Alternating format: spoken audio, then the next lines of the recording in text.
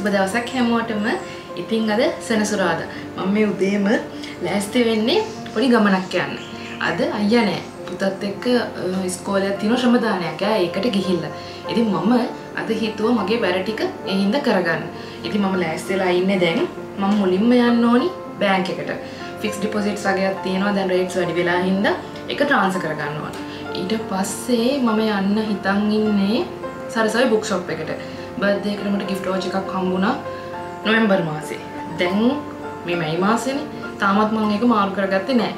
ඉතින් art supplies වගේක් තියෙනවා මට ගන්න. ඔයාලවත් මම මේ ගමනට එක්කයි යන්න හිතුවා. ඊට පස්සේ ඔයාලට පේනවා ඇති මේ මගේ බෙඩ් ෂීට් එක. මේ බෙඩ් ෂීට් එකෙන් තව බෙඩ් ෂීට් වර්ග දෙකක් විතර මට ගන්න ඕනි. ඒකට මම යනවා මංජරියකට.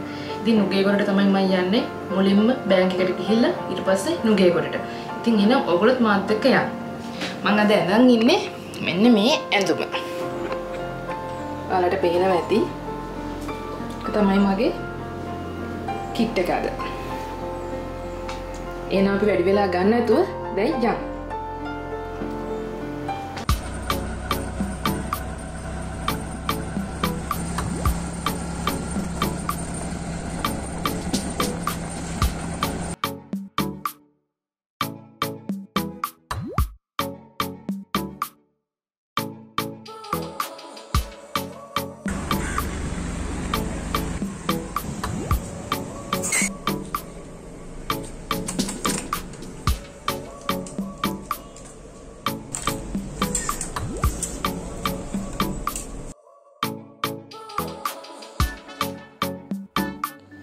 බැංක් එකේ වැඩ ටික කරගත්තට පස්සේ එතනින්ම මම 163 බස් එකේ නැග්ගා නුගේගොඩට යන්න.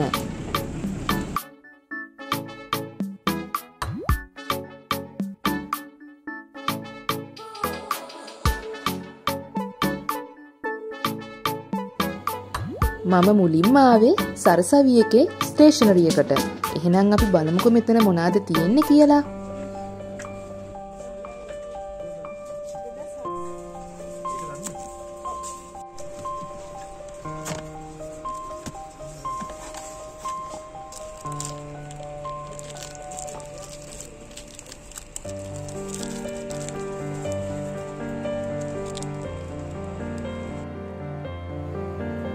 මම අද ගන්න හිතාගෙනම ආවේ මෙන්න මේ B5 සයිස් එකේ පොත්. ඒ පොත්වල පිටකවර හරිම ලස්සනයි නේද? මේ පැන්සල් පෙට්ටි දකිද්දි මට පොඩි කාලේ මතක් වෙනවා. මේ වගේ පාට පෙට්ටි වලට මම ඉස්සර හරිම ආසයි. දැනටත් දැක්කම ගන්න හිතෙනවා.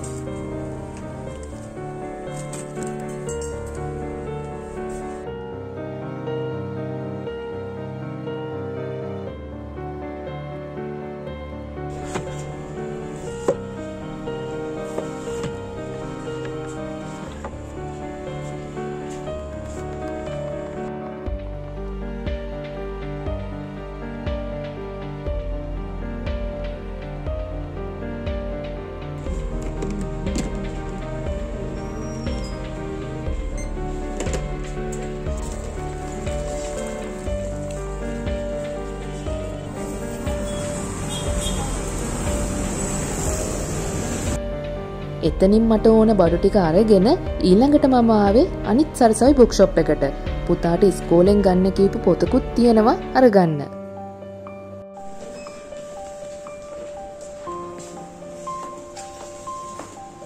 අන්තිමට මම සරසවි එකේ මේ කොටසට ආවේ මම A level කරන කාලේ. මෙන්න මේ පොත තමයි පුතාට ගන්න කියලා තිබ්බේ ඉස්කෝලේ. ඒ පොතත් අරන් මම උඩට ආවා නවල්ස් තියෙන පැත්තට.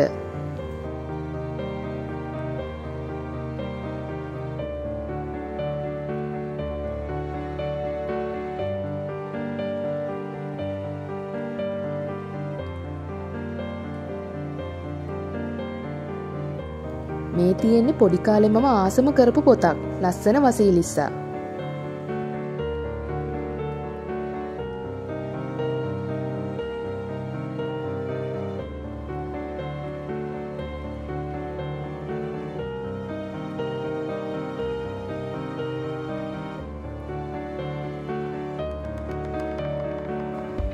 පොට් ටික නම් අරන් ඉවරයි.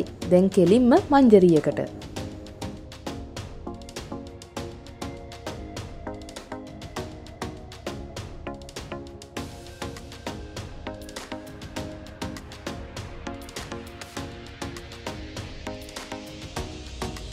දැන් නම් මට හොඳටම මහන්සි.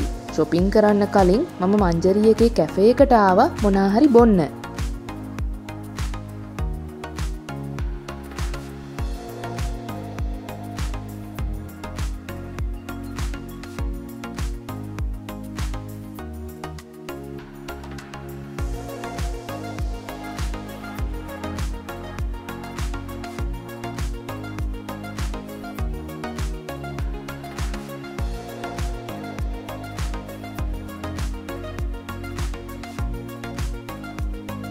අයිස් කොෆි එකක් බීලම මහන්සි නිවාගෙන ඉමුකො මුලින්.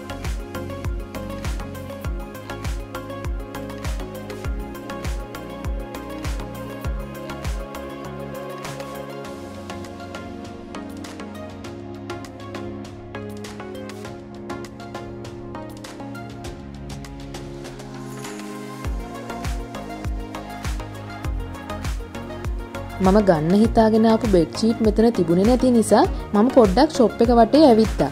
අපි බලමුකෝ අපිට මොනවද මෙතන ගන්න තියෙන්නේ කියලා.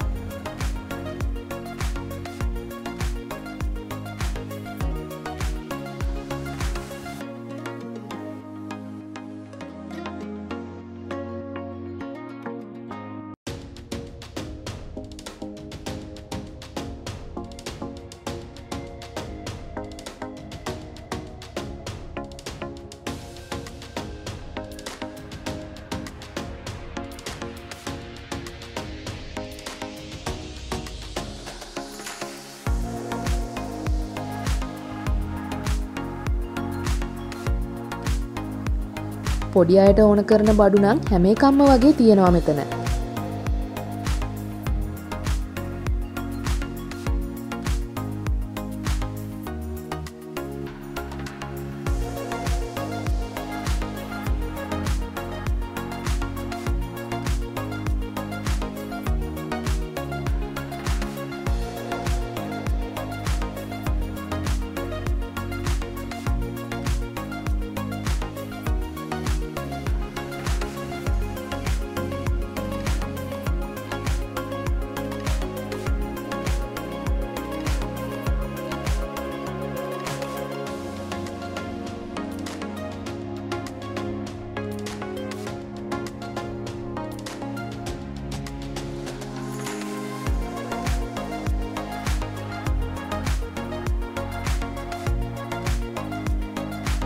මේ සෙරෙප්පු දෙකට මට ගොඩක් ආස හිතුණා.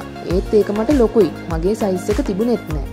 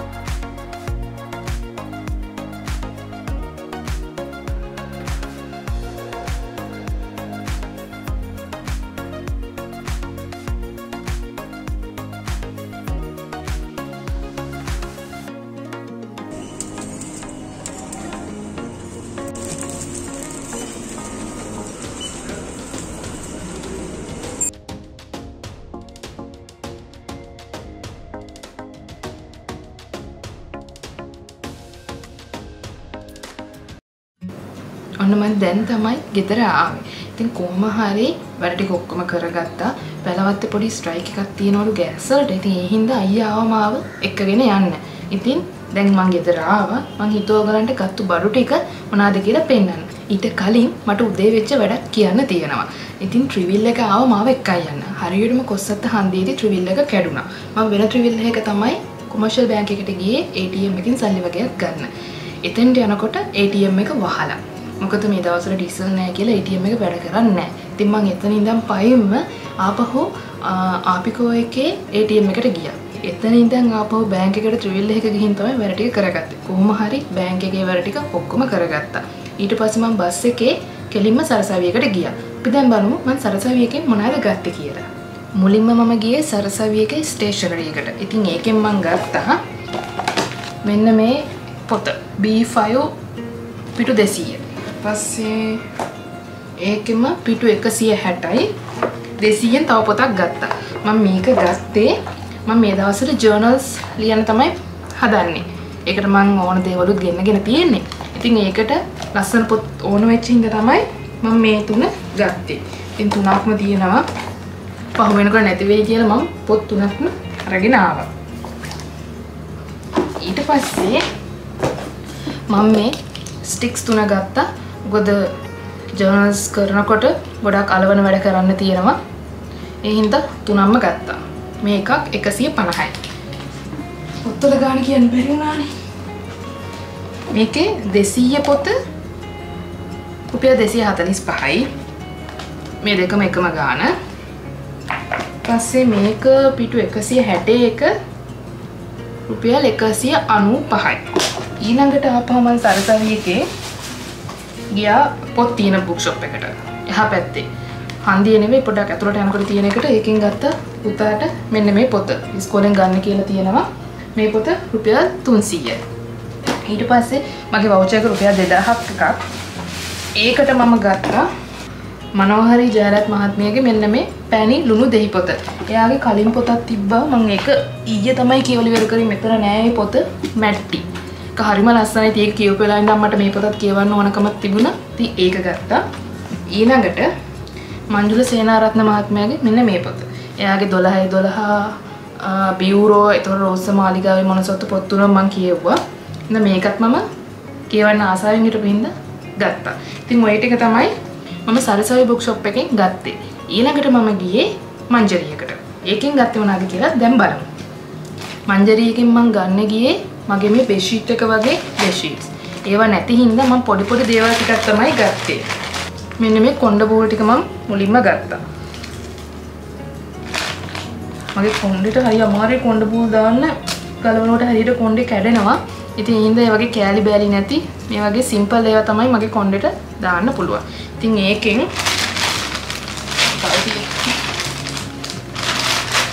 මෙන්න මේ කලර්ස් ටික පේනවා ඇතිනේ.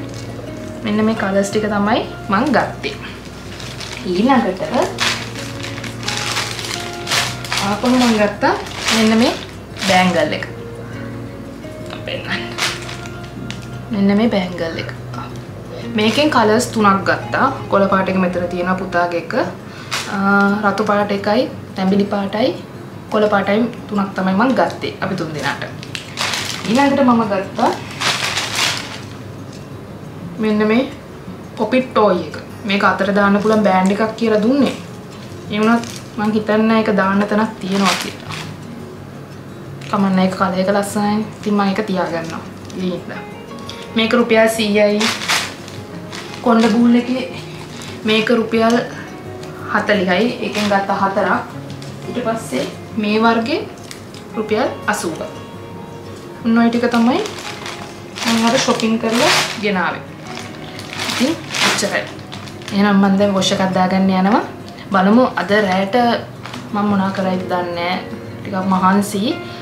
හිතුණා චුට්ටක් නිදා ගන්නවා. එහෙනම් අපි ආයිත් හෙට දවසේ හම්බෙමු. එහෙනම් ඔක්කොටම සුබ දවසක්.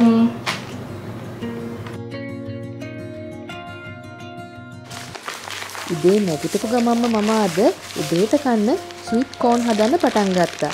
ස්වීට් කෝන් මෙහෙම හදලා චීස් බටර් දාලා ගත්තම හරිම රසයි. ඔයාලත් බලන්නකෝ මම මේ හදන හැටි. ඔයාලත් මම මේ හදන හැටි බලාගෙන හදලා බලන්නකො කොහොමද රස කියලා. මේ පැකට් එක කීල්ස් එකේ ඕන තරම් ගන්න තියෙනවා. මම ගන්නකොට නම් රුපියල් 500 ගාණක් තමයි උනේ. දැන් කොහොමත් රුපියල් 600ක් 700ක් අතර වෙයි.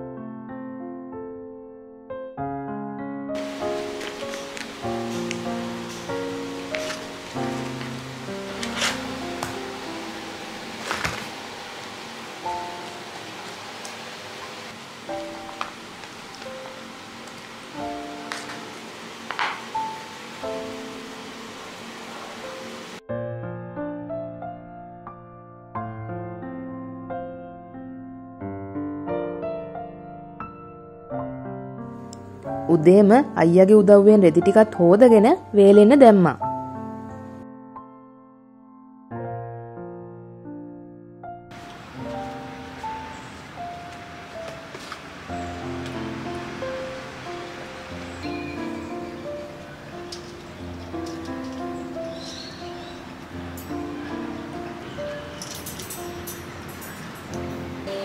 සුබ දවසක් හැමෝටම. අද ඉරිදා. ඊයේ මම උගලන්ට කිව්වා වගේම වැඩ ටික ඔක්කොම කරලා වොෂ් එකක් දාලා ඇඳට ආවට පස්සේ මට හරි මහන්සි. ඊට පස්සේ මම නිදාගත්තා. අද උදේම මම කරපු වැඩ ටික ඔයගොල්ලෝ බලන්න ඇති. දැන් ඊළඟට මට තියෙන්නේ මගේ ඇඳුම් අල්මාරිය අස් කරන්න. දවස් ගානක්ම අපි එහෙ මෙහෙ ගිහිල්ලා එකතු වෙච්ච ඇඳුම් ටික ඔක්කොම මම කබඩ් එකට එක ගොඩේ දාලා තියෙනවා. මම තව ටිකකින් පෙන්නන්නම්. ඔක්කොම නිකන් අවුල් ජාලාවක් වෙලා තියෙන්නේ. අස් කරේ නෑ මම. ඉතින් දැන් අද ඊළඟට මට කරන්න තියෙන්නේ මුළු අල්මාරියම අස් කරන එක. එහෙනම් අපි මුලින්ම ඒක කරලා ඉවර කරමු. ඇඳුම් අල්මාරියේ මේ පැත්ත දෙකම මගේ. මේ පැත්ත අයියාගේ. ඔයාලට පේනවනේ අල්මාරියේ හැටි. දැන් මම මේ ඔක්කොම ඇඳුම් ටික ඇඟට දාගන්නවා. ඊට පස්සේ තමයි එකින් එකට අස් කරන්නේ.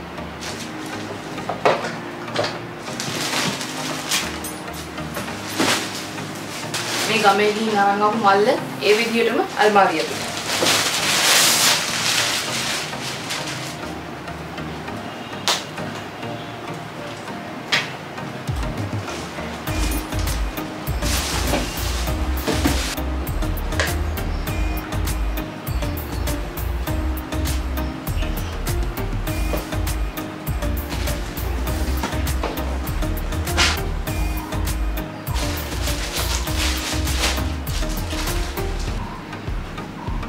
මේ තමයි ඔක්කොම ඇඳුම් ටික. දැන් ඇඳුම් ටික නම් අරගෙන ඉවරයි.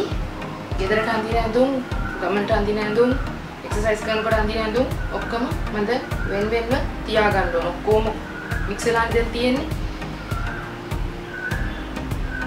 එහෙනම් දැන් අපි ඒක පටන් ගමු. මම ඉස්සර මගේ ඇඳුම් වෙන් කරලා තියාගත්තේ මෙන්න මේ බොක්ස් වලට දාලා. ඊට පස්සේ මම අයියට කියලා ගෙන්න ගත්තා මෙන්න මේ පෙට්ටි. මේ විදිහේ boxes. දැන් ඊට පස්සේ මම මේ පෙට්ටි වලට තමයි මේ ඇඳුම් වෙන් කරලා දාන්නේ. මම හිතන්නේ පොඩ්ඩක් ඊට මදි වෙයි. බලමු අපි මොකද කරන්නේ කියලා.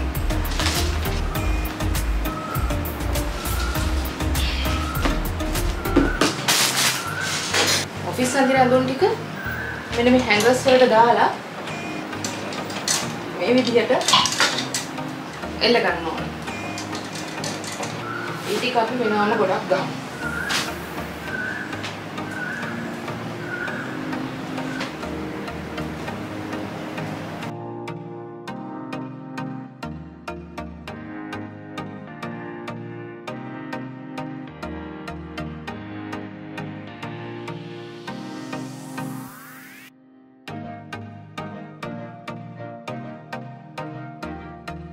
ගෙදරට අඳින බොක්ස් එක ලෑස්ති කරලා ඉවරයි. දැන් අපි ඊළඟ ටික අස් කරමු.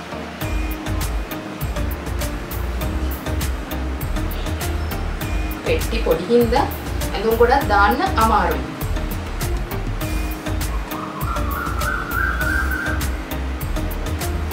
මේව දැම්මොත් මට ඇඳුම් හොයාගන්න අමාරු වෙනව නේද? මොකද කරන්නේ?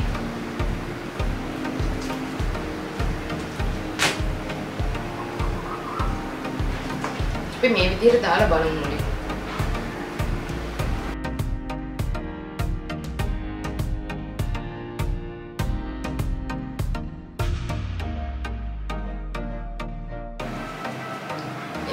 එක බොක්ස් එකක් ඉවරයි. බලමු මේකට ඉතුරු ටික කොහොමද දාගන්න. මේක ටිකක් ලොකු එකක් හින්දා මම හිතුවේ හැම එකක් දාලා අල්මාරිය එල්ලන්න. මේ දෙකම මේ විදිහට කරා නම් හරි. උඩ අපිට මේ පොට්ටයි ඉතුරු වෙන්නේ බොක්ස් එකට දාන්න.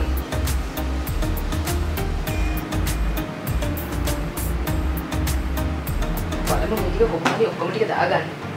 ආ පොට්ටයි තියෙන්නේ. බැරි වෙන එකක් නෑ. මේකත් නැවුවොත් ගොඩක් ඉඩ යන හින්දා අපි මේ තුනම හැඟ එකක් දාලා අල්මාරිය එල්ලමු.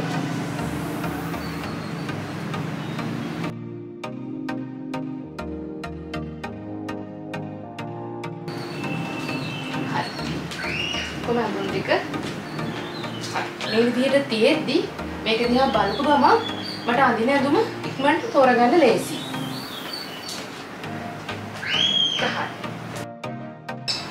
මුලින්ම මම ගෙදරට අඳින ටික මෙන්න මේ කොටසෙන් තියාගන්න.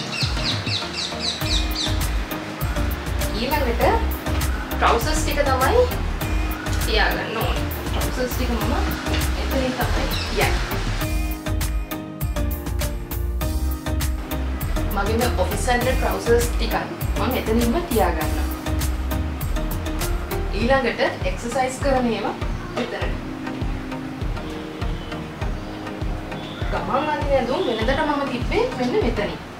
එතනම බොක්ස් දෙකම මම තියාගන්නවා.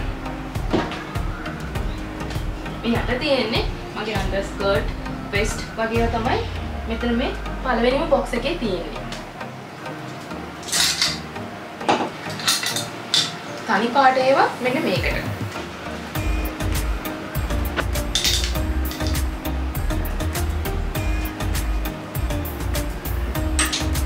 තියෙන්නේ මගේ හුඩීස් තියෙන ටී-ෂර්ට්.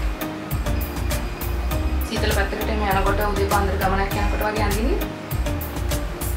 තියෙන එකක් තමයි මේක. ඊට පස්සේ ඔෆිස් ඇඳුම්. කළු පාට ඒවා තනි එකකට. මල් තියෙන ඒවා එකකට. ඊට පස්සේ මෙන්න මේ වගේ හැඩ ඒවා එක ගොඩකට. තනි ඒවා දානකොට ගොඩක් ඉඩ යන හින්දා තමයි මම මේ එක හැඟ එකටම දෙක තුනක්ම දාන්නේ.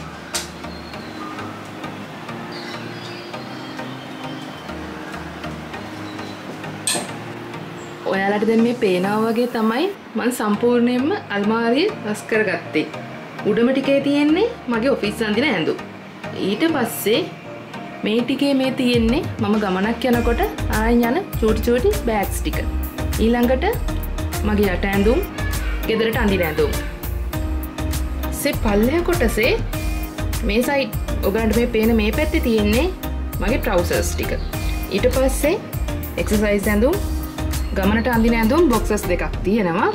පල්ලෙහාම තියෙන මගේ වෙස්ට්, ස්කිනර්ස් වගේ ඒවා.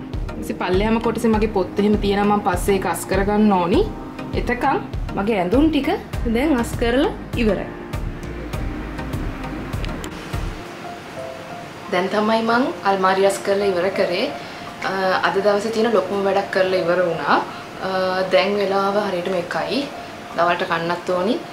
අද වීකෙන්ඩ් එක වුණාට අම්මා තමයි උයන්නේ. ගොඩක් දවසට වීකෙන්ඩ් එකට මම කෑම හදනවා. ඉතින් අද ගොඩක් වැඩ තිබුණ හින්දා අම්මා උයනවා. ඉතින් මම ඒ අතරේදී වොෂ් එකක් දාගන්න කලින් පොඩක් ඔයාලත් එක්ක කතා කරන්න හිතුවා. දැන් තියෙන රටේ තත්ත්වෙත් එක්ක ගොඩක් අය මානසිකව වැටලා ඉන්නේ. ඉතින් ඒ හින්දා මම ඔයාලට කියන්නේ හිත පොඩ්ඩක් ශක්තිමත් කරගන්න. මොකද මේ තත්ත්වය අඩු වෙන්නේ ටික කාලයක් යයි. ඉතින් අපි දැන් නිවුස් බැලුවත් ගොඩක් වෙලාවට දකින්නේ සියදිවි හානි කරගන්න දේවල්, හොරකම්, මිනිමැරුම් වගේ දේවල්.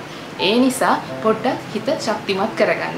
ඕගොල්ලන්ට ඉතින් මේ රටේ තත්ත්වය වෙනුවෙන් කරන්න පුළුවන් හොඳම දේ තමයි තව කෙනෙක්ට පොඩි හරි දෙයකින් උපකාරයක් වෙන එක. පොඩ්ඩක් ගෙවල් ළඟ ඉන්න මිනිස්සු ගැන හොයලා බලන්න මොන වගේ තත්වයකද යාළුවෝ ඉන්නේ කියලා. ඉතින් මං කියන්නේ දහස් ගණන් සල්ලි වේදම් කරලා උදව් කරන්න නෙවෙයි. හිත හැදෙන්න වචනකින් හරි උපකාර කරන්න. මොකද මේ දවස්වල සියදිවි හානි කර ගැනීම ගොඩක් වෙලා තිබුණේ හිත හදන්න, මනස හදන්න කෙනෙක් හිටපු නැති අයගේ හිත ගොඩක් දුර්වල වෙලා. ඉතින් සමාජයට මූණ දෙන්න බැරුව තමයි ඒගොල්ලෝ සියදිවි හානි කරගෙන තිබුණේ.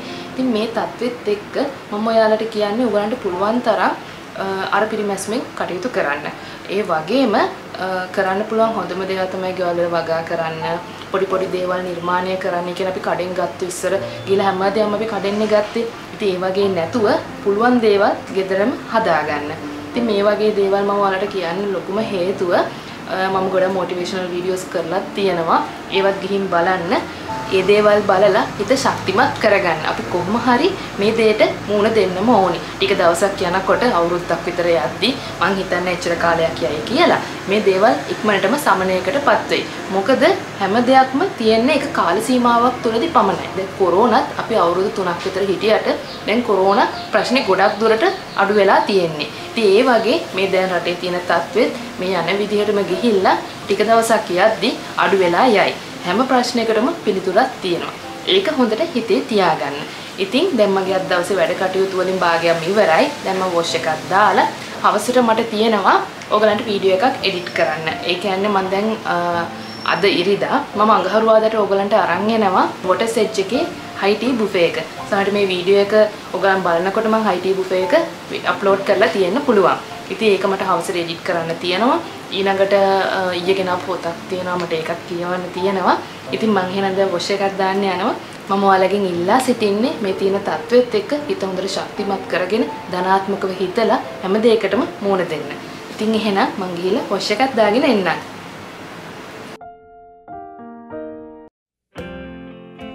වොෂ් එකක් දාලා ඉවර වෙලා මම මේ වෝටර් සෙජ් එකේ වීඩියෝ එක තමයි එඩිට් කරන්නේ.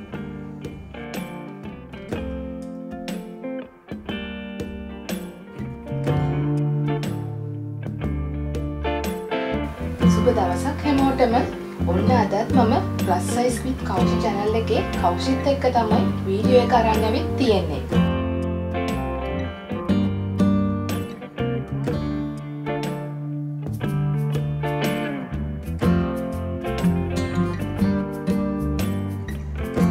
වැඩ ටික ඉවර කරලා මගේ ෆ්‍රී ටයිම් එකේ ඊයේ මම ගෙනාපු මංජුල සර්ගේ දෙවෙනි ගැහණිය පොත ගත්තා කියවන්න.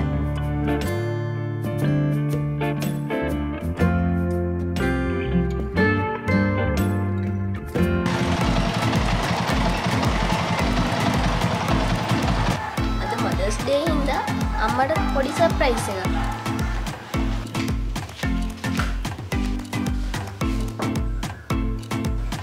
Happy Mother's Day. Thank you. අප්පච්චි පුතයි දෙන්න එකතු වෙලා මදර්ස් ඩේ එකට ටාකෝ එකෙන් මම ආසම කෑම ඔක්කොම ගෙනිල්ලා.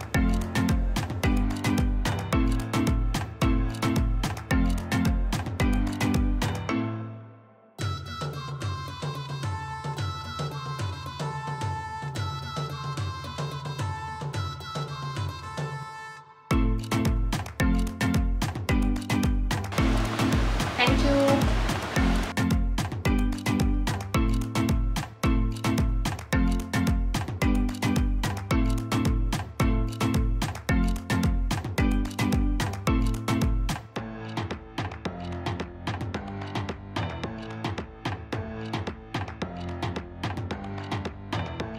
ඔන්න ඔය විදිහට තමයි හරිම සතුටින් මගේ සතියන්තය ගෙවිලා ඉවර වුණේ. ප්ලෑන් කරපු ඔක්කොම වැඩ ටිකත් මම කරලා ඉවර කරගත්තා.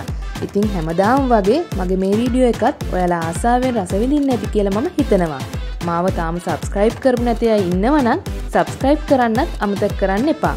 එහෙනම් ඊළඟ දවසෙත් මේ වගේම ලස්සන වීඩියෝ එකකින් ඔයාලව හම්බෙන්න එනකම් හැමෝටම සුබ දවසක්.